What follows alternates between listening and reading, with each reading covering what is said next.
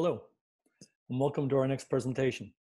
On behalf of the MIT CDOIQ Virtual Symposium, we'd like to thank all of our sponsors who have continued to support the symposium during this very challenging year. Before we thank our partners, we'd like to ask that sometime during the symposium's breaks that you visit our partners' virtual booths. You can also visit the Content Hub on the MIT CDOIQ website for some great partner resources. We'd like to thank the following partners: Deloitte, Informatica, Privacy Analytics, DAWX, Fusion Alliance, KPMG, Sandal Consultants, Tamer, Elation, Ali Data, Big ID, Boomi, Caserta, Citizen, Data Kitchen, Garage, Wakira, Pylog, Click, ThoughtSpot, Eckerson, Global IDs, Snowflake, Starburst. And as I said, please make every effort to visit our partners, use the virtual passport, because without them and our partner support, the symposium could not be held. Thank you. Of AI started in the early 80s, ended in the early 90s, again with another winter, driven by too much hype and very little deliverables. And then everybody basically were denying that they ever worked on AI after that winter set. Again, common sense reasoning still proved to be a problematic. Natural language understanding was still unsolved. There was a severe underestimation of the complexity of some of the grand challenge problems like machine vision. And probabilistic reasoning was used now, better approach than pure logic, still did not scale computationally at the time. And what we learned was the problem was even worse. It seemed like if you were to function intelligently in a domain, you had to have a complete understanding of the world. And that is hard to achieve in general, but it's possible to achieve it in certain settings, which leads us to lesson number one for pragmatic AI and making it work in the enterprise. Reduce the problem to one where complete knowledge is possible. Now, games are an example of this. If you know the game board configuration, you know everything about the game. Business and engineering tasks are often a good example of this. And there were many practical applications that achieved kind of robust solution using these assumptions. How about big problems, like the grand challenge problems, machine vision, etc.? Well, we found shortcuts. We didn't actually solve the problem of how humans understand images. We solved them in more creative ways. So for example, if you had to figure out what's in a basket, machine vision problem is really hard here to figure out the items, different angles, different lighting, etc. What's the engineering solution? Well, slap a barcode on every item, and now you can see it even in the dark, very accurately, very fast, but it has no relation to how humans see. And that's a great example of an engineering solution that doesn't tell us much about intelligence. What about the hype around AI in the 1980s? Well, there was a lot of talk about solving big problems. The US was afraid of something called the Japan AI program, the 5th generation systems. And in reality, the predictions were way off. We got a lot of high value jobs. All the fear about replacing jobs, in fact, proved to be not as relevant. Productivity, in fact, increased significantly. I mean, think of accounting. You know, accounting is completely transformed from the accounting of the past to the new accounting, where now accountants spend most of the time not kind of flipping ledgers and having addition skills, but actually thinking about the meaning of the numbers and how they affect the business. Now, does that sound familiar to today's hype? Absolutely. The replacements that happened is today, everybody's saying we're all going to be jobless and brainless. The China 2030 AI is the new Japanese 5th generation. And you know, we're using it as an excuse to be afraid and etc. I actually believe that this hype is going the same way here. It's going to cause us to come to the next winter. And in fact, my prediction is that we would enter the next AI winter in about 5 years. But there's a bit of good news here. Despite the 2 winters, there is one subfield of AI that survived both of them, and that's machine learning. And machine learning is really going to survive, I think, the 3rd winter as well. It's a subset of AI concerned with machines modifying behaviors based on experience, i.e. inputs, i.e. data. The earliest example I like a lot was Samuel's checkers player at IBM. This is Samuel actually with his checkers board programming his computer. And yes, those mainframes and tapes behind him are real. That's what he used at the time with punch cards. The key about Samuel's checkers player is it learned how to play by playing with Samuel. It got to be better than Samuel himself. But more importantly, and that's kind of one indication that Samuel didn't cheat, but more importantly, he had the insight of saying, well, what if I fed it all the championship games in the New York area? What happens? Well, the program started essentially playing at the championship level, right? So way better than Samuel could have ever possibly done this. And again, if you look at the algorithm itself, it was very simple. It was basically scoring a board. It had complete knowledge of the game, i.e. the board, and it had a function that basically scored a board position and allowed the computer to basically search many positions and predict the most likely one to succeed. Machine learning survived both AI winters, not really because we have better algorithms, but we just have more data. And this is a quote by my friend Peter Norvig at Google, said it about 10 years ago. Very, very true. In fact, it's a key to why machine learning has succeeded. There was a second generation of neural networks that came out recently, which is known as deep learning. And again, deep learning is basically taking the same neural network, making it more complicated, making it deal with a lot of differences on the input, and in the end, basically fitting to a task. A lot of AI, and this is my kind of generic, kind of brief summary of AI fields. Here are all the AI fields that we know about that constitute the field. And if you really look at what happened, is most of these fields, people stopped kind of working on them in terms of trying to emulate how humans do AI. And they started basically relying on the fact that you can do shortcuts through machine learning. And that has been very, very useful. So this is my AI Redux view of it. Again, all of this was made possible because we have more data, not because we have better algorithms. Nevertheless, many practical and useful applications. It's a serious presence and opportunity. There's interesting stuff like Erica Mathematica. There's embarrassing stuff like Microsoft Tay. I don't know if many of you have heard of Tay. It was a chatbot that Microsoft put up on the internet and asked people to kind of have conversations with it. A few hackers very quickly, within days actually, discovered that if they talked to this chatbot in certain ways, they could make it to repeat dirty words, and in fact got it to say many social, even racial slurs. And of course, Microsoft then proceeded to shut it down and pretend it never happened.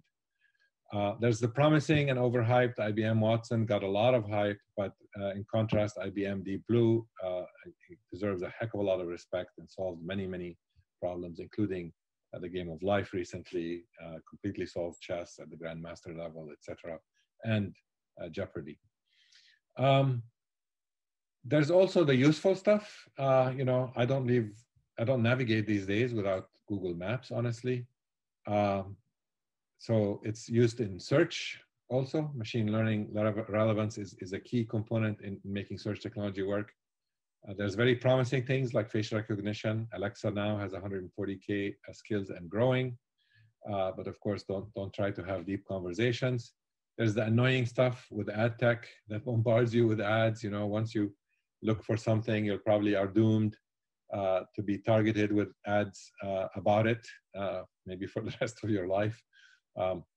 I had some hand to do with that back in my days at Yahoo when we tried to do it responsibly, but then I think it went out of control.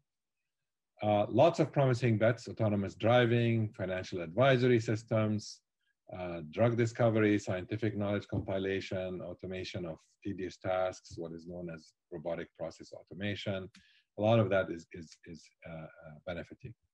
So we said this is about data, and how do we get the data we need to drive this? And a little known fact, basically, in any successful machine learning project, the most expensive part is actually gathering the right training data. So how do we make it easy, and how do we deal with the majority of data, which is the unstructured data?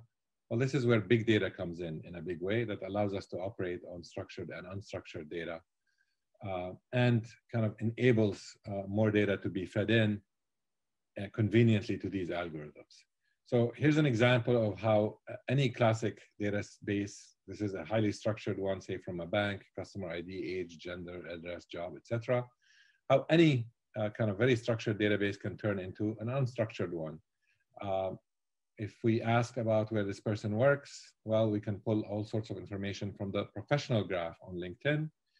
We can do searches and get all sorts of documents and information about where they work, how they work, what they do, what they write, etc.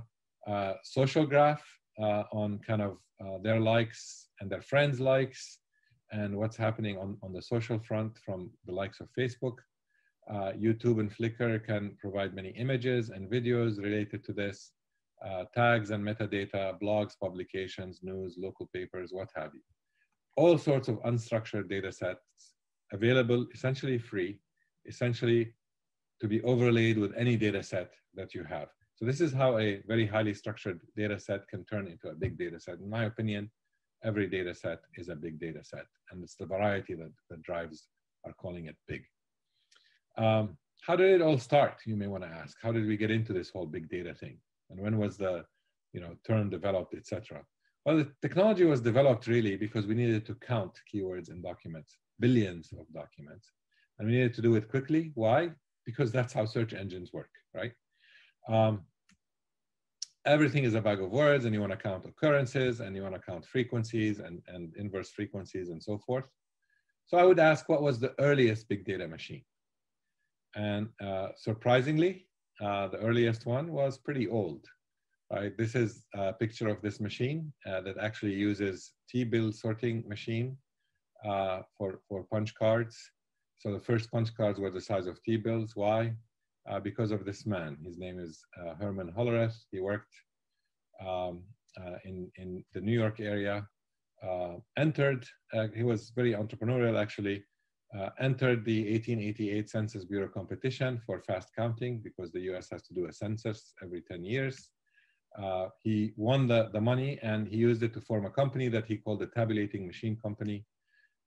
Over time, they merged with 3 other companies and came up with a super exciting name, Computing, Tabulating, Recording Company. Then they went through some rebranding and change of management, and they changed their name to IBM. So Big Blue was kind of out there starting from that very first machine. Why did he start with the T-bills? Well, it's because the Treasury Department was having a fire sale on old equipment and renewing its kind of sorting machines for T-bills. So he used that as his first punch cards. Now, we said data is necessary to enable practical AI. So you want to make sure you're capturing the data. You want to make sure you're managing it as an asset, which is very important. Data is not an asset in many, many places. So how do you do that? And we said it's really all about the data because we don't have better algorithms really, right, for machine learning. We just have more data. So how do we use that data? And what are we doing with all of this data? Well, first of all, I'd like to speak about a few transformations that happen. We talk about at Open Insights the economy of interactions, right? The world has moved from simple atomic transactions to a world of interactions, where with an interaction, you go from a highly structured transactions, what, when, where, amount, and how much, that's it, to a world where you're now collecting all sorts of data. Tags describing, what is near you, surrounding spectrum, temperature, ambient sounds. Are you moving? Are you decelerating? Are you trying to park? What are the biometrics? How are you feeling? What's on your calendar? What's next? What are the ads around you? What are the offers around you? Places of interest that are nearby? Who is near you? Who are you with? Who is around you? And how are you related? All this information is now actually available with each transaction. Pretty scary stuff, including the stuff coming from the wearables on the biometrics. So we have definitely moved from a world where the transaction was simple, structured, to one where it's complex and unstructured. If you take this to a bank and you ask, how has this changed in banking, right? 100 years ago, well, even 50, 60 years ago, a bank kind of would know you through the people, right? The branch manager and the staff would know who's a good credit risk, what's your family going through, who you are, KYC, know your customer, all of that. And these things were very simple, they were very intuitive, and they were based on human knowledge. When banks tried to scale, we went to a world where we no longer saw the customer. So the front office basically lost all its intimacy and became pretty complicated to understand what's working and what's not. And the back office became super expensive, primarily because a lot of the banks moved slowly with manual technology in the back office. So things like risk finance became extremely expensive. Things like KYC, know your customer, are programs that cost hundreds of millions of dollars a year at many of the big banks. So a lot of these simple problems became very expensive problems. This brings us to lesson 3 of the enterprise pragmatic AI, which is AI and machine learning are very finicky. They expect data to be in certain formats. So if you don't make the data easy to get at and easy to manipulate and easy to present in the fine-grained detail that these algorithms need in the format they needed, it's not going to work. So that's another big lesson, which is not just capture it and manage it, but also be able to manipulate it easily. So an example of kind of moving from transactions to figuring out intent.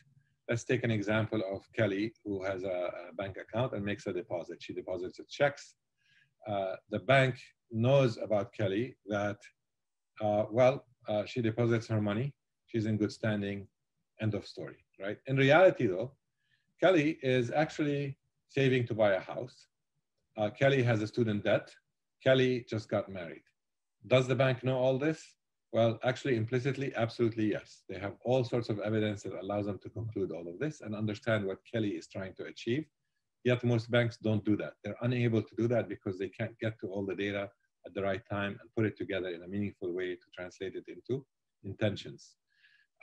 But if you understood the intentions of Kelly, then instead of doing nothing, the bank could offer something very relevant, like refinancing the student loan, or offer a loan to Kelly to buy a house at the appropriate time, etc.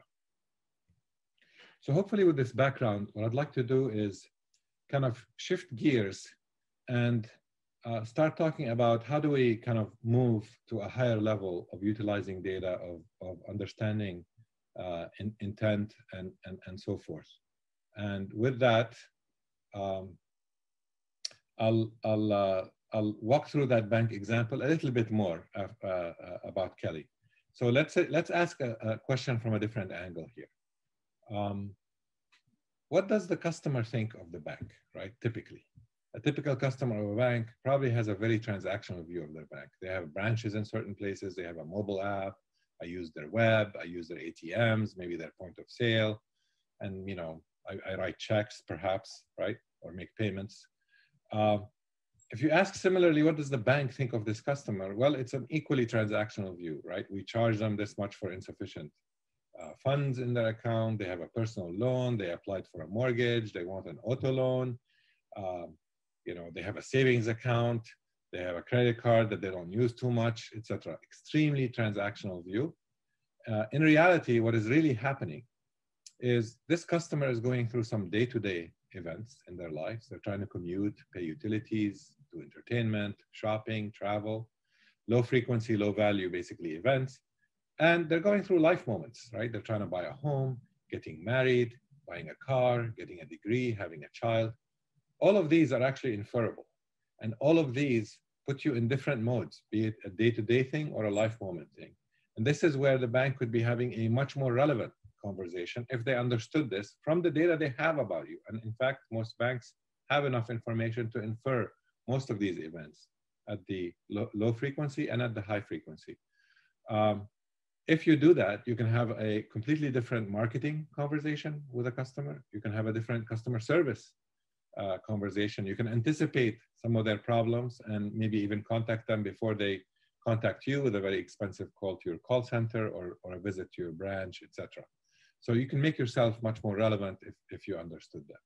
So lesson 4 for enterprise pragmatic AI, AI operations should leverage understanding of the intent. So you need to think of an intent architecture that takes low-level transactions or interactions and turns them into intent.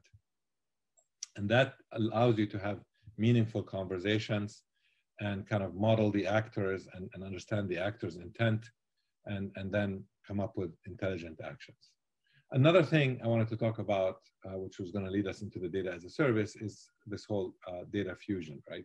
This project started when I was at Barclays as their global chief data officer. One of the big collaborations was with the cybersecurity team, where we basically collected data from internal and external to the bank, all over the bank, including app logs, including other events, reports, etc. So very unstructured data from many, many sources, including their applications for monitoring.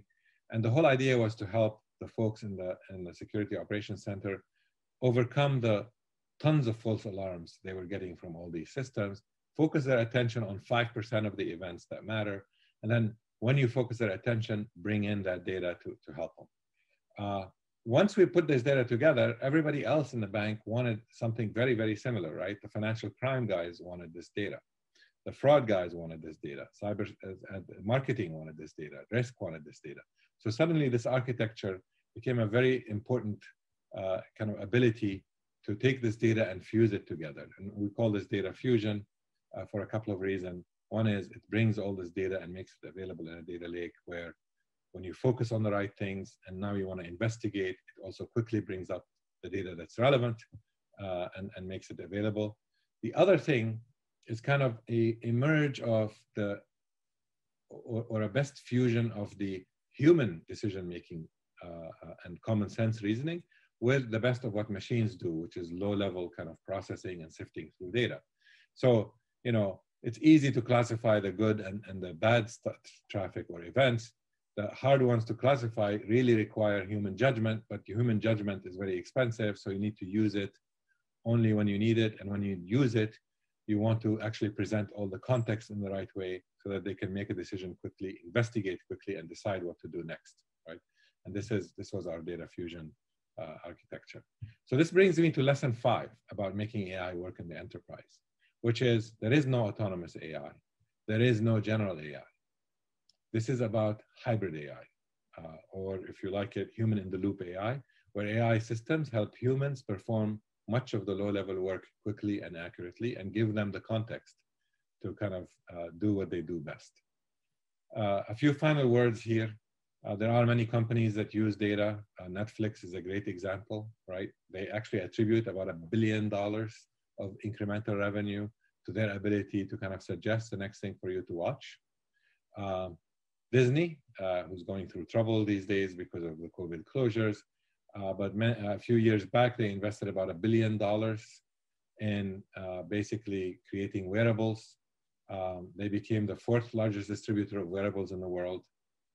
That resulted in 30% less lines, basically turnstile transaction time, and labor resource management improved by 20%. So basically win-win-win, right? Customer is happy, Disney is happy, and everything moves more efficiently. IoT, of course, brings in a whole other set of questions beyond the scope of this talk, but a whole issue when billions of devices start talking to each other. How do they recognize? Who do they trust? Who do they report to? Who owns them, basically? And who do they listen to, right? The whole notion in cybersecurity of the perimeter is completely changing. There is no perimeter anymore. and how do you now protect in that world? So the real key here, as we digitize, and COVID has gotten us to digitize faster than any other time in history, the real question becomes is how do we make this data work for the business instead of kind of overwhelming the business? A typical, when I walk into a large enterprise, one of the first things I ask the business is, what do you expect from data? And they say, well, we want it to be reliable, affordable, timely, accurate, comprehensive, unified, accessible, easy to understand, and easy to embed in business actions. Reality, though, is almost none of these are typically satisfied, right? And typically what we find is silos, lots of fragmentation, extremely expensive data systems, questionable quality, incomplete, no story for unstructured data, unusable essentially, despite the fact that big budgets go to it. So big data comes in with a promise to kind of help do this better through data lakes, etc. But also big data comes with big problems, which is it could generate a big mess very quickly. The 90% of the data in any organization, according to Gartner, is unstructured. 100% of databases, traditional RDBMSs, are basically structured only. So that means in this new age, we're actually ignoring most of our data assets, right? Because we're relying on older database technology. And hence why I believe big data and databases that manage unstructured data are the future. So let me summarize now before I kind of transition to conclusions and go to my last two parts of the talk. One is, how do we make AI work in an enterprise? We mentioned 5 lessons. Reduce the problem to one where you have complete knowledge, and it's very possible in narrow circumstances, so the narrower the better. Data is necessary enabler, so you make sure the data is captured and managed as an asset, not as a liability that's kind of waiting to be either internally leaked or externally hacked. AI and machine learning expect data in certain formats, so have a utility, a data as a service, we call it, that helps you manage it correctly and then provide it to the algorithms at the level they need it, right? Algorithms need data at a much higher level of detail that traditional reporting systems don't provide because they work the aggregations. You should model intent and utilize intent to drive intelligence. And finally, there is no general AI and there's no autonomous AI. Think about how do you make hybrid AI with human in the loop work. And these are at least my lessons for how to make this technology work in enterprises. And I've learned this through kind of a lot of battles and a lot of battle scars. So with that, I would like to sort of drive us into certain conclusions about this part of the talk, and then focus on a couple of areas on how to create a healthy data ecosystem and how to make things work. So what are the takeaway lessons for us from all of this? Well, AI is not about replacing the human with a robot. AI is about taking the robot out of the human. I believe this quote comes from the MIT Media Lab, but I'm not completely sure, but I love it because I think it actually says, use AI for the things AI is good for and use the humans for what humans are really good at, and machines can't get there. And remember that we don't have better algorithms, we just have more data. So make sure you have the data captured, the data managed, and the data clean, and the data of high quality, and make sure you have meaningful training data. Looking to the future of AI and big data, well, no big data basically means no functional AI, in my opinion. Yet most enterprises do not have the know-how or the talent to create the right data environment. So most digital transformations effectively miss out on the proper plan for data, rendering them not intelligent or not AI enabled. So what do we need to do a proper AI and data science ecosystem? Well, we need to think about what is needed for a healthy data and AI environment here. And what you need there is a strong data and compute infrastructure, meaning you couple big data with the edge, fog, cloud strategy, with your elastic compute so that these things are not an issue. Data as a service, meaning it's a utility. It frees up the data scientists from, instead of spending 90% of their time chasing data and explaining problems with data, they're actually using data and utilizing their expensive time very well. And we'll talk about that bit in a second. You need these activities, the advanced analytics, to basically leverage the data assets easily. You need an ability to share data safely within the organization and outside it. And many companies forget about the issues they have with kind of data privacy violations inside the organization. You need to, of course, to have the proper permissions to use and share the data at the limit. That's the right consumer opt-in, meaningful opt-in, etc. And we can talk about that in a separate talk. And you need the right talent in data science to make it all work, right? The right teams who understand big data, data engineering, and data science. So that's the last part of my talk. I will focus on two areas. Let's talk a little bit about the data ecosystem, and particularly sharing and privacy. Message number one, data privacy is a growing concern.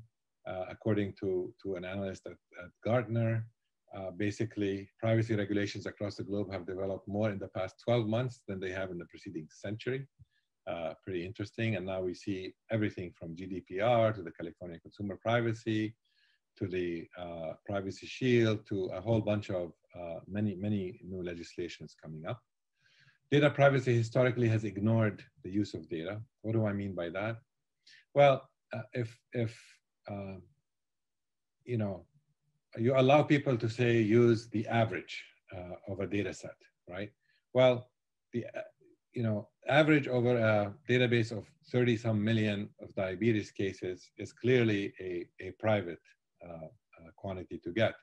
The average on a much smaller database, like 7,000 cases of Rett syndrome, which in the US hits basically young girls, they're starting to ask about average age and things like that, could easily lead into privacy breaking and figuring out who's who, etc.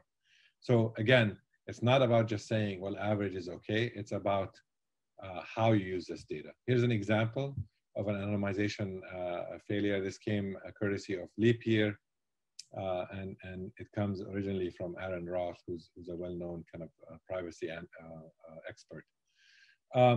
Basically, imagine you have two databases, right, where the name has been anonymized. You don't see it. You get age ranges, not ages, to further anonymize, right? You have gender and zip code with kind of some obfuscation, and you have a diagnosis, right? Now, let's say you happen to know outside this database from another database that you might have access to, etc., that there is a woman who happened to visit or be treated at both hospitals, right? And you can effectively, this is a situation where you could easily, for example, infer the identity of that person and kind of what they were treated to and what kind of two conditions did they have, right? So in this case, for example, it's this person with HIV that happens to be kind of treated at both hospitals, and by triangulation, you can very quickly home in on that candidate, right? And that's why it's so easy to defeat privacy, and this is why even what looks like anonymized data sets is not anonymous typically. Leap Year, actually, it's a company I work with. I'm on their advisory board, and they use differential privacy. The whole notion here is to basically say, look, do microdata privacy. So what is the question? What is the data you need? And who is accessing it? And that's where you decide live, kind of based on some mathematics, what can they see and what can they not see, right? Now, in the meantime, this is all driven by the fact that data commercialization has been recognized out there as a serious monetization path. And in fact, you see this with banking, you see this with payments companies, and you see this with even healthcare, right?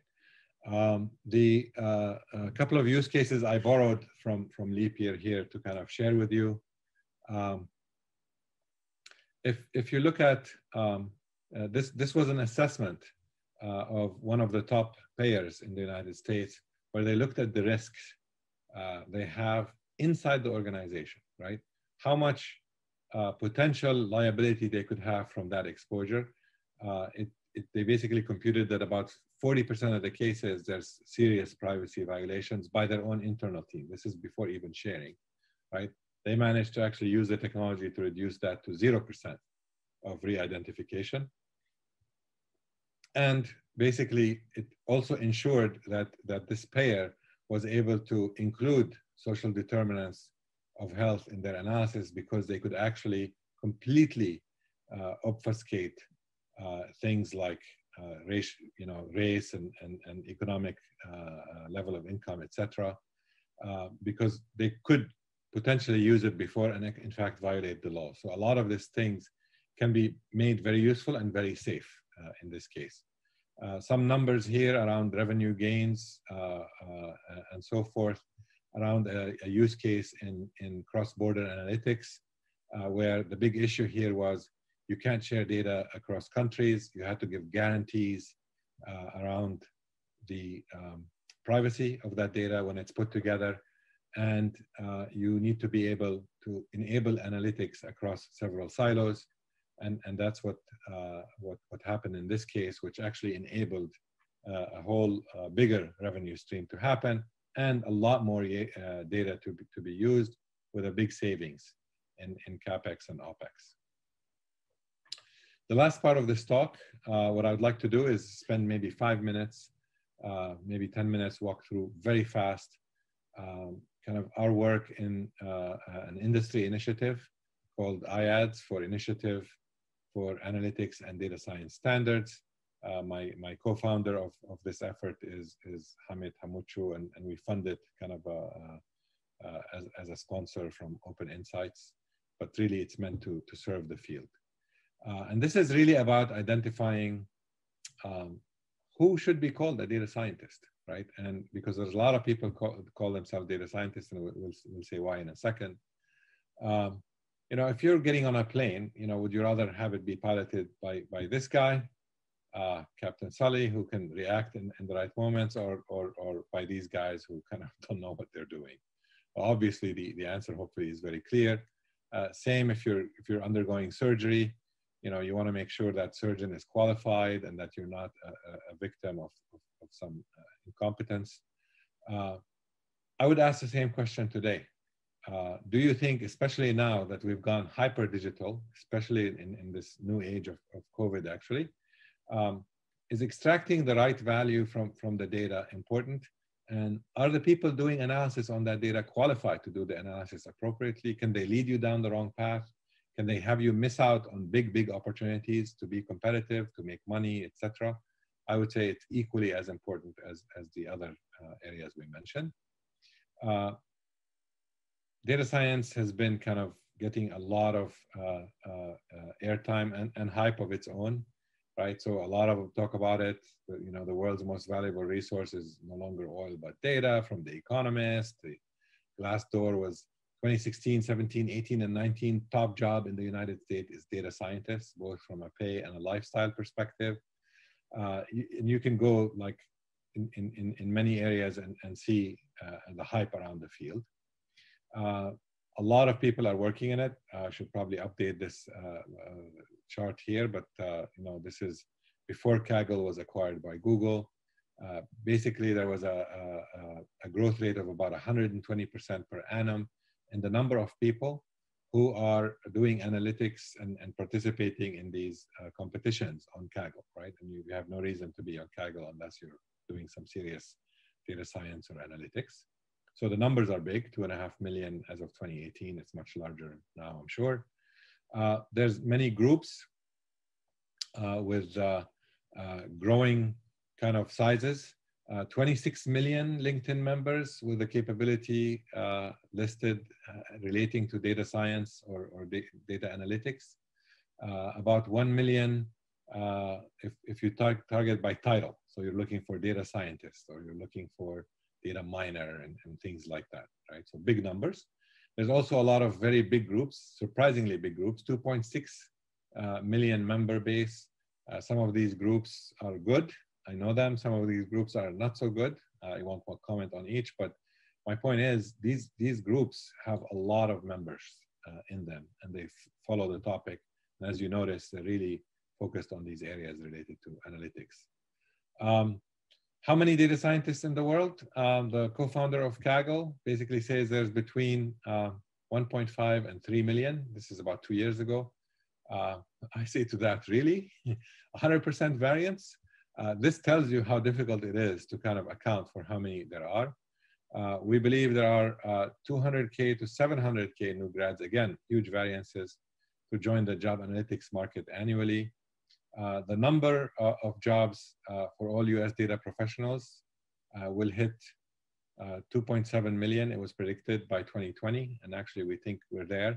And the annual demand for these roles, basically the job openings exceeds the people who are available to take those jobs by 700,000 annually, right? And by the way, most people trying to get those jobs are not qualified, as we'll discuss in a second. So despite these increasingly large numbers, there's still an interest, there's still a huge shortage. By the way, in 2011, McKinsey forecasted that the US could face a shortage of 150 to 190K people with deep analytical skills by 2018. And you know, here's an example where McKinsey was right, hats off to them. LinkedIn ran a study in 2018 to try to verify, and they got 151K. So it was right in the range that, that McKinsey predicted 7 years earlier. In addition to the shortage, there's a huge variance in these roles, right? So these are data scientists all working at the same company, Facebook, right? And if we look at what their qualifications are, they come from completely different educational backgrounds. One comes from a business school, another comes from PhD in engineering, a third one is kind of management and language and culture. So, you know, you look at these candidates and you say, well, you know, how could they hold the same job? And this is the same title in the same company. If you, of course, look across companies, you see an even wider variance in these jobs because company A, B, C call it data science, but they mean something completely different for it. Here's an example of job postings, just to give you an idea. And if you read through the qualifications and what's required, again, they want a data scientist, completely different. Same for data analysts, by the way, right? So these issues actually add to the confounding in this problem. One of my favorite quotes on a job searcher on Quora talking about the interviews he went through for a data scientist, he basically said, look, you know, they asked me to do pseudocode. They asked me to do, you know, ask product specific questions. But his big comments is most of these interviews had very little in common. They varied a lot. They went from all day affairs, back-to-back meetings, with programmers all day, to just meet with the CTO or CDO and have a nice discussion about what you like in the future. And his comment that I like, ranging from formal interviews with non-technical people to what he calls happy hours. So clearly, basically, companies don't really know how to interview for this role. There's, what about schools? There's about 250 programs that we tracked up until 2019. We'll probably update the number for 2020. And the growth continues. This is basically in the US. But if you look at the programs themselves, you'll see an equal kind of scary variance, right? The program at Carnegie Mellon and the program at Columbia, and you look at it and you say, these are not really training the same kind of individual with the same kinds of skills.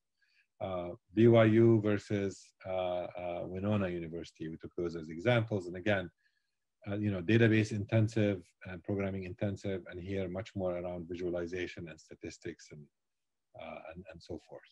So different kinds of training.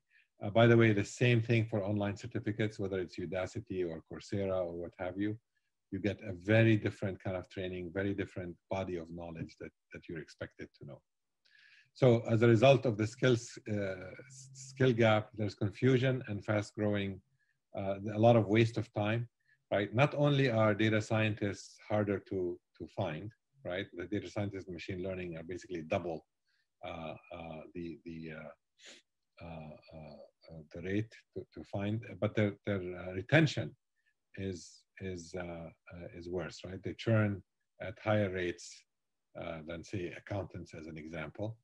They take about 45 days to find, so about 5 days longer than the average job, cost about $30,000 per hire. The hiring process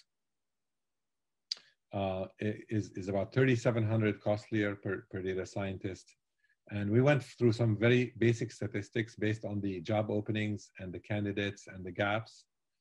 Effectively, I computed about wasted time worth of $300 million in a year of companies interviewing the wrong candidates for the wrong job. And of course, hiring the wrong candidates is even costlier. We got numbers in the billions, but my conservative estimate is in around 600 million wasted a year because you make the wrong hires because you don't know how to interview, what to hire for, etc. So our goal is to kind of bring a common language between these different communities, the data science, the universities, the academia, the business, the app developers, etc., so that people begin to understand what is this data science about. There is major disagreements, by the way, about what data scientists need to do. We wrote a paper recently in the Harvard Data Science Review. It was published a month ago that basically talks about what you need to know and building a body of knowledge. What's agreed about is very minimal and very generic. If you look at, here's my brief history of data science. People have looked, at data science as early as 1966, in my opinion. They didn't call it that. They call it the science of dealing with data. The term was actually formally introduced around 2012, but it was even proposed at some point to rename statistics data science in 1997. ASA itself defines this as the science of learning from data and of measuring, controlling, and communicating uncertainty. That's how they define statistics, right? If I looked at a statement in terms of the role of statistics in data science, and if you look at it, it kind of misses the mark, in my opinion, right? It says basically foundational areas are database management, statistics and machine learning, and distributed parallel systems. And I could tell you there's many data science activities that don't have to involve any, maybe one of the three, not all three, sometimes none, right? Our definition, and this is a working definition that we came up with in the paper, is using data to achieve specified goals by designing or applying computational methods for inference or prediction. There are several other definitions. I've listed some here. And you can see a wide variety of what people call data science, and we're trying to systematize it. With our definition, we were kind of careful to expand it carefully. What do we mean by each term in it? And I'm sharing these slides so you can look at it or look up the paper that also explains this. We've done some initiatives to make studies around job titles and roles, knowledge and skill requirements, and the assessments and metrics. We've done a research study that involved surveys, that involved many companies. We've been doing community outreach in a lot of meetups, conferences, etc. We have an advisory board that helps us with some of these issues, and these are people both from industry as well as academia. There are two reports that were generated. The first one we published, and the second one is coming up. The second one talks about the survey, the detailed survey. The first one talks about the body of knowledge and the definitions. I'm going to skip some of the stuff, but the whole idea here is to kind of at least begin to get agreements and standards as to who is allowed to call themselves a data scientist, and to drill down into titles and kind of explain how titles should be described and what you should expect. Look for the next report that will talk about the details of this very big survey we did. And we'll be sharing a lot of these results in the upcoming KDD 2020 workshops. It was supposed to be held in San Diego, but now, of course, it's going to be on Zoom in about a week's time from the date of this conference. If you're interested, please reach out and get involved and be part of setting these standards. We're looking for people from academia, from industry, from whoever is interested in this. And there are different ways you can help us. I leave you with my contact information. Thank you for listening. I'm going to switch over now to the live portion of this session, and hopefully we will have a lot of Q&A from all of you. Thank you, and we will switch to the Q&A. Usama, thank you very much indeed. Very enlightening. And as you can imagine, there have been questions that have come up. So let me kind of start with one that from a friend now. I put some of them in the chat box, but we've actually got a question from Tom Davenport. Says, Usama, what do you think of efforts by governments like those in South Korea to create large data repositories to encourage the rise of AI and data commerce?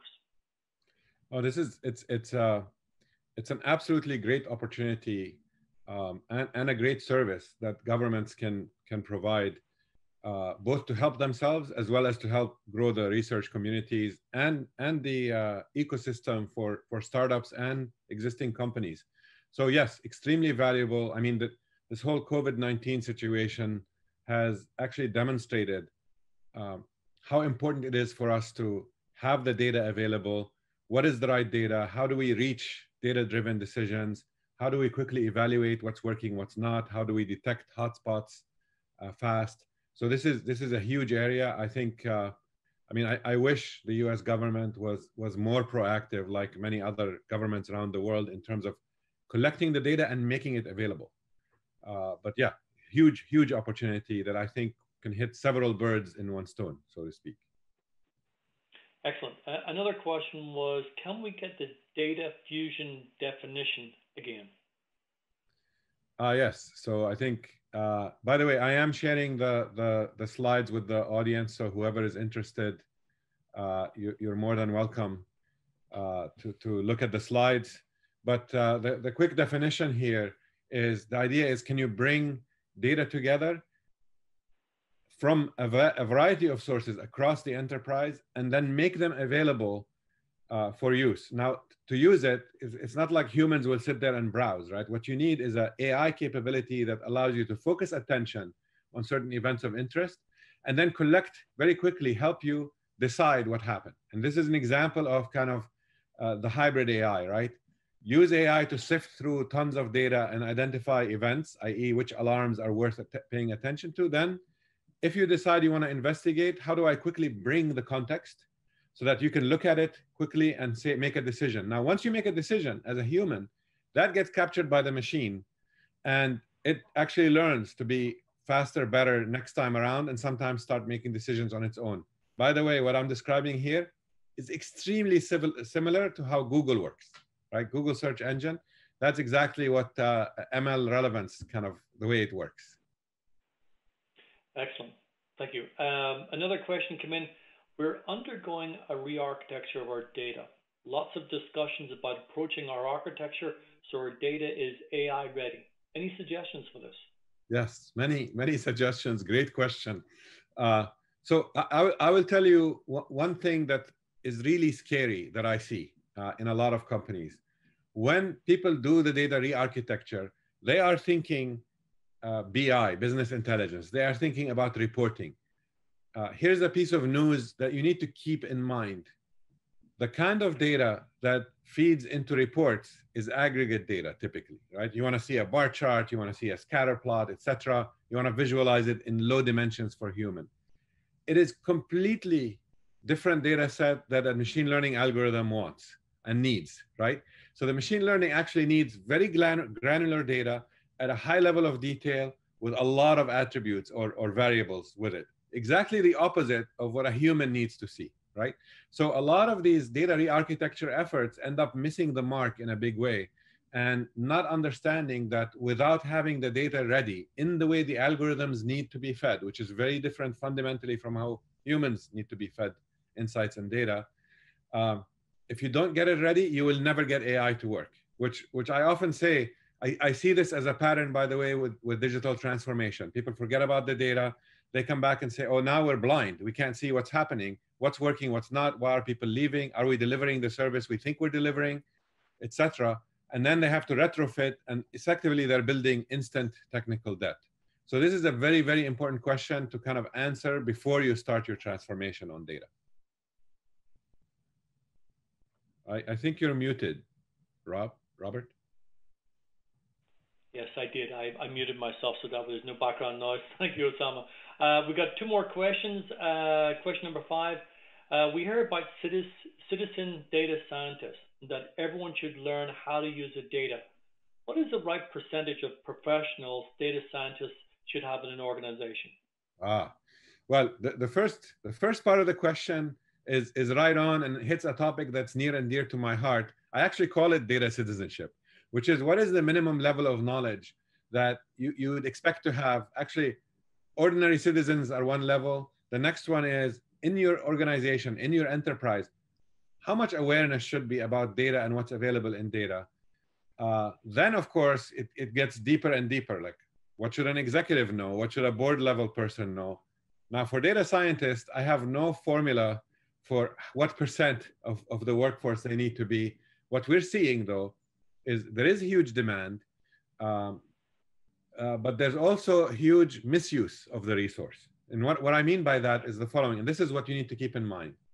You bring in a data scientist, and she is trying to get at some data to solve a problem. And she ends up spending 90% of her time. This is the typical scenario: tracing data, finding data out. Why is this broken? What's wrong with it? Data quality issues. Oh, this doesn't make sense. Because, by the way, for the algorithms, garbage in, garbage out. So Right. one area of misuse is not having the data ready. The other area of misuse is be very careful about how you use these data scientists, because normally you will need them. They're really hot in the first month or two when you investigate and find out some deep insights that help you get to actions.